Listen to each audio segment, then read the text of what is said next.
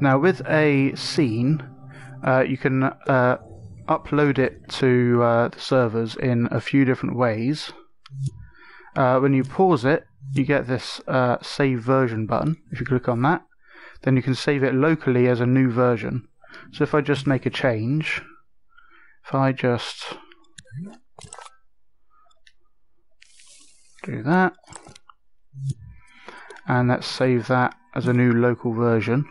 You can give add version notes of whatever you like, and you've got like line returns and whatnot to help you remember what you did in this version. So now when you go out and you scroll to the right using the left stick, you have versions and release. So these are all the versions, and this is the version that we just saved. So now if we go and edit this again, make the ground purple and save that version, that will be the latest quick save version in that list. So if we go to versions, now we can see the purple version is at the front of the list, and this is the version we saved before. But then we can go to here and edit or play that version. So now we're editing the old version where the ground wasn't purple, and then we can resave that version to be the latest version again. And whenever you update something to be the latest version, it will use whatever's on the left of that list. So now we got the non-purple version. If I updated it in the dream, it would have the non-purple version. If we go into the element again, the hexagon, and then pause and go to save version, then we have save as private, and we have that on all of the different kinds as well. And you can set categories and tags and things like that. Now if you save it as private, it is uploading it to the servers. Something also is, if I make another one, so I've made another element and now I'll import it into here using the search.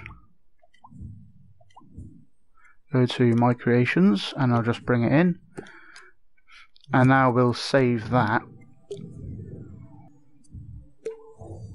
Then we can save version and we can upload it, but then it says we have to upload anything else that we've used in that scene.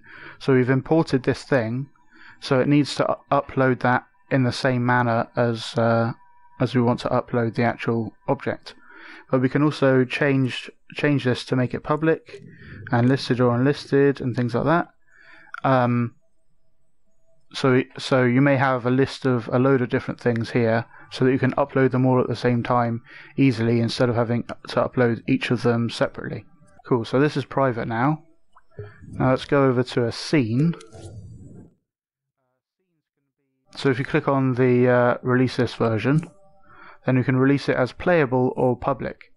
If we go public, then yeah, so because this one is uploaded as private specifically, it says, and we imported it into this creation, we would have to upload this in the same way as the scene, and we can make it listed or unlisted, things like that. But what if we don't want to make this public and remixable? We can make it playable. Now if we go playable, then this can stay private. As you can see here, it can stay as a private thing, but because it's playable, this scene is playable, but no one can go into it and get at the innards of it. So it's not actually remixable. So you can keep this private and still publish the scene itself. So now I can still go and play that scene, even though it has a private creation in it. And this applies also if I edit this scene and go looking for prizes. So prizes come in bubbles. I'll just show you what that looks like for the second.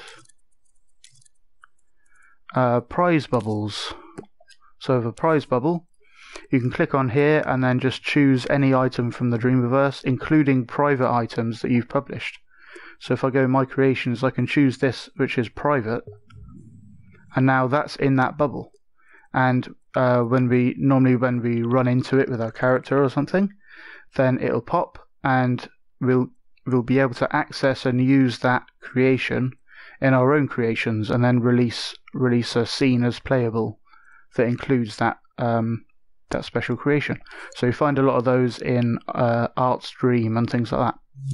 So if I added something from ArtStream, I think I've got a character over here. I can bring in Lancewing, and if we try to publish that as remixable, it says we can't because it contains private creations. You can click on that and it will tell us which creations they are.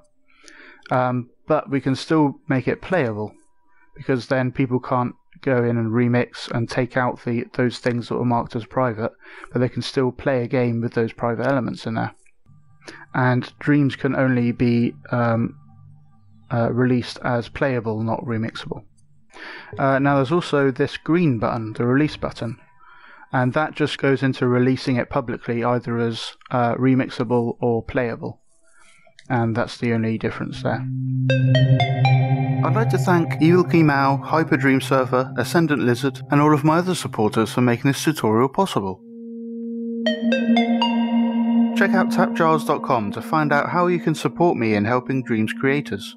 Thanks for your consideration, and I'll see you in the next one.